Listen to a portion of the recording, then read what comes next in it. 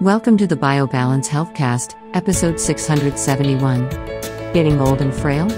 Getting frail means getting old. BioBalance Healthcast features conversations about anti-aging medicine. Your host is Dr. Kathy Maupin, Medical Director of BioBalance Health and a leading expert in treating symptoms of aging. Dr. Maupin is the author of The Secret Female Hormone, the seminal work about testosterone replacement therapy for women, and Got Testosterone, the award-winning book for men that helps men choose the most effective and safe form of testosterone replacement. These books are available on Amazon or from Dr. Maupin's office at BioBalance Health in St. Louis and in Kansas City. Dr. Maupin's office is currently accepting new patients. Welcome to the BioBalance Healthcast.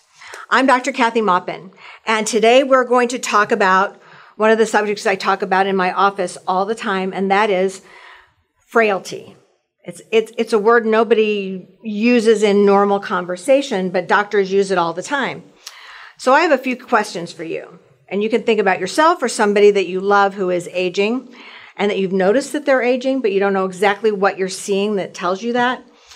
So do you ache all over? Are you weaker all the time? So you can't lift boxes, you can't work out at the gym as long, your stamina is bad. Are your clothes hanging off of you? Did your skirts get longer because you're losing muscle mass and your clothes look longer because you don't have as much in your shoulder muscles to hold you up? Do you walk slower? Do you hold on to things? Do you have to hold on to things when you walk down the stairs? All of these are signs of becoming frail.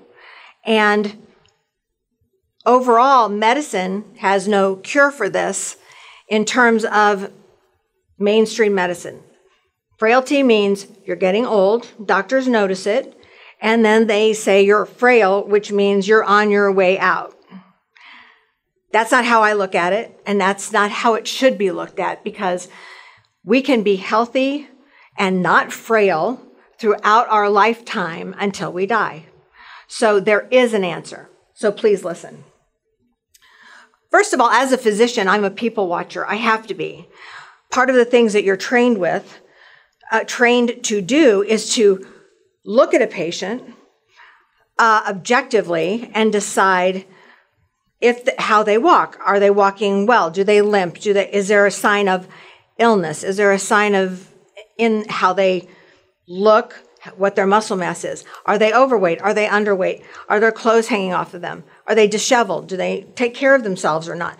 All of these things are things that we're trained to observe with a patient. And one of the things that we are trained to observe is frailty. So frailty can be defined as visible loss of muscle mass, bone mass, energy, and strength. So when I see a patient and I shake their hand, I can tell by the strength of their grip whether they are becoming frail or not. I can tell by looking at them if they're becoming frail. Women often have more of this, but men do too. Frailty makes our spine, osteoporosis,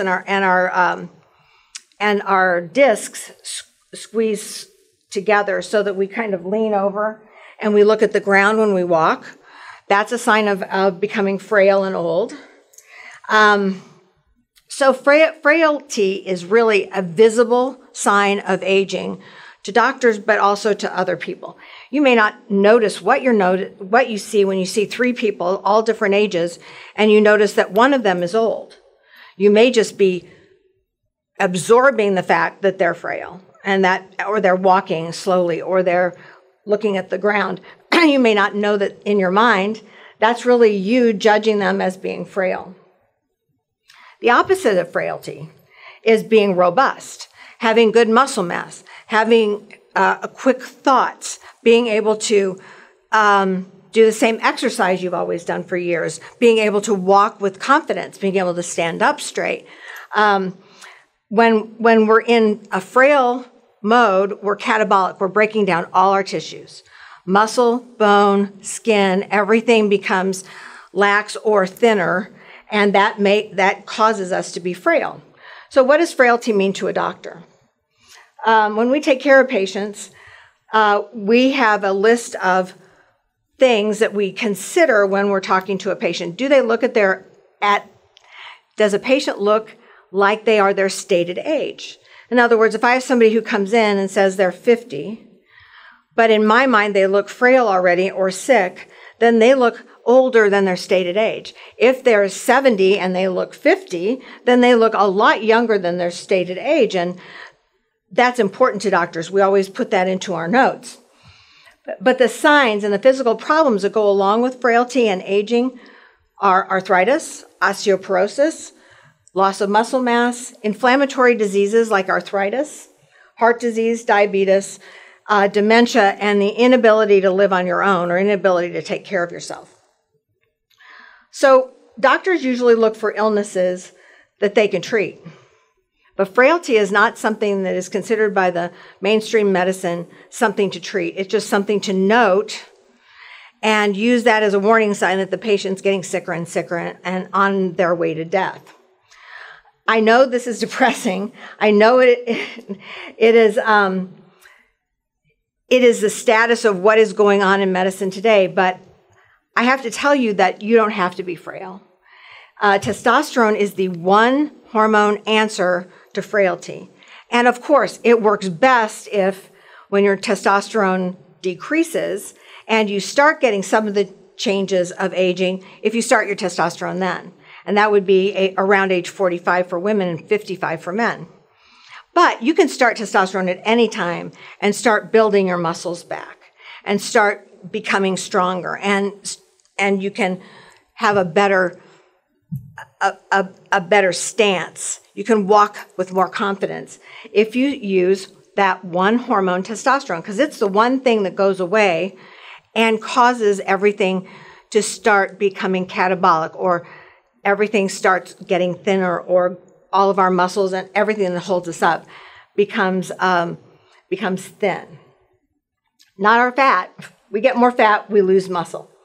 To me, this is such an easy one hormone answer, that I don't understand why everybody doesn't view this as a good answer to frailty and offer it to patients. But honestly, we're not trained with testosterone replacement. It's not considered important to take care of old people like this. They just, medical community just says, they go to a nursing home, somebody will take care of them. And it's kind of like we don't matter after we're 70. And by the way, I'm turning 70 in 2 weeks. So I find this to be my age group that nobody really cares about. And I care about it. The New England Journal of Medicine in August of 2024, this August, drew a direct line between frailty and death. But it didn't give you any answer to frailty. It just said, if you notice this, then you know that your patient's going to die within so many years. And I found that to be depressing. But I want to tell you about two very different patients of mine, and as an example of what can happen. I had one gentleman come to me who was 70-something, and he wanted to, his goal was to become stronger and lose fat. So we did a body composition, and his body composition showed that he had not very much muscle and a lot of fat. And he had been an athlete, and he'd been strong, and he was noting that he was not able to do the things he used to do, and he wanted to play golf, and he wanted to feel good when he was doing his job, and he was still working.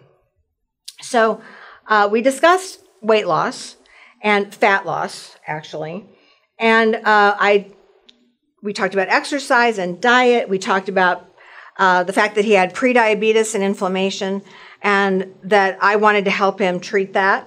But we also talked about the fact that if he went on a weight loss program at this point, when you lose weight and you're already beginning your frailty, you're going to lose muscle. And he would lose muscle and fat, but he would lose as much muscle as fat. And he said he still wanted to try it. Okay, so he did part of the treatment that I suggested, but not the testosterone. When he came back several months later, he was thinner, he weighed less, he was very happy with his weight loss, but when I put him on the body composition machine, he actually lost half of his weight loss was fat and half of it was muscle. And he was no stronger, he was weaker. And that convinced him that he had to do something different, that he had to actually listen to me and get testosterone to build his muscles back so that he could be stronger. He was thinner, he weighed less, but he had lost as much muscle as he lost fat. So compare that to another gentleman that was 82 years old. And he was an 82-year-old doctor who came in with his wife. His wife had been our patient for a while, and he was very excited about her progress. She was about 12 years younger, and she had done very well having her hormones replaced and with our nutrition plan and our supplements, and she had done everything we asked her to do, and she looked great, and he wanted to be able to keep up with her. But he was 82. He'd been going through loss of testosterone for years, and he was very frail. When I shook his hand, it was very tentative, and it wasn't very strong. His grip was not very strong. But as I ushered him into the room and helped him into a chair, which I had to do, I touched his arm, and I could feel his bone because he had no muscle. And then I looked at his body composition, and his muscle was so low; it was in the deficient column.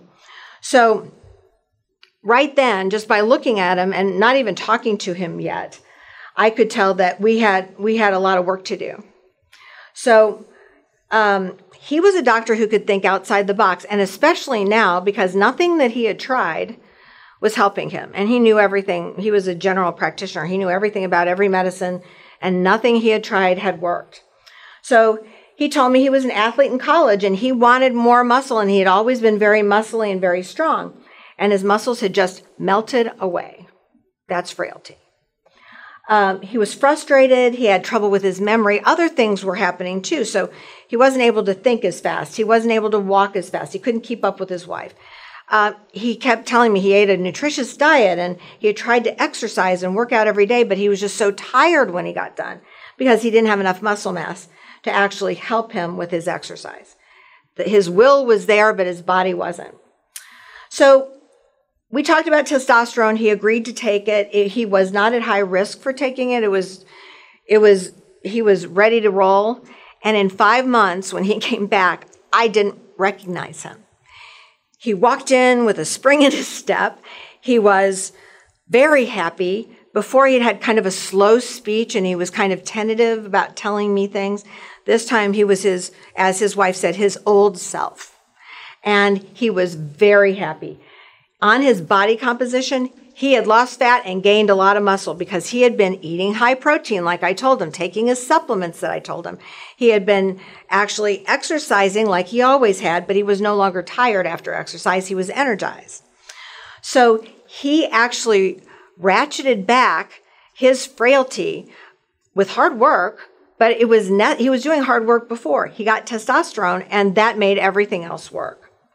So even though the medical community hasn't come around to this yet, you have to find a doctor who believes in this so that you don't become frail and have to be taken care of by your kids or in a nursing home. It's very important for you to keep your body and keep your mind. And testosterone is a key to that for both men and women. I gave men as my examples, but I've got just as many women who have had the same success. They just have lots of other successes that they tell me about, and this was much more straightforward. So even though medicine knows about frailty and they write us off when we're frail, you need to know that you don't have to be written off. You have the right to ask for the right treatment to help bring you back to health. And it is available. You just have to look for it. And you're not going to find it with doctors who are mainstream, and you're not going to find it with the FDA-approved drugs because they don't really have FDA-approved drugs for frailty. They have testosterone for sexuality, but not really for frailty. But it works for frailty, and it's a key factor for becoming not frail. So if you're 45 and female, or you're 55 and male, you need to get your free testosterone checked, and don't use their normals. Their normals aren't normal. Their normals are old people normals. You need to have your free testosterone if you're a man over 129, and if you're a woman over 7, your free testosterone should be over 7. So don't look at the normals there, just get your blood work and see if you need testosterone. If you have these signs, it's pretty evident that you need it. So please be healthy, please be independent, please take your testosterone and live your life. Don't live your life in a way that you can't really be robust. Thanks for listening. Email your questions or comments to podcast@biobalancehealth.com. You can find the BioBalance Healthcast on iTunes and on YouTube. For more information about bioidentical hormone pellet therapy and other reverse aging solutions, visit biobalancehealth.com or call 314-993-0963. You can find Dr. Maupin on Twitter @Dr. Kathy Maupin and on Facebook at facebook.com/biobalancehealth.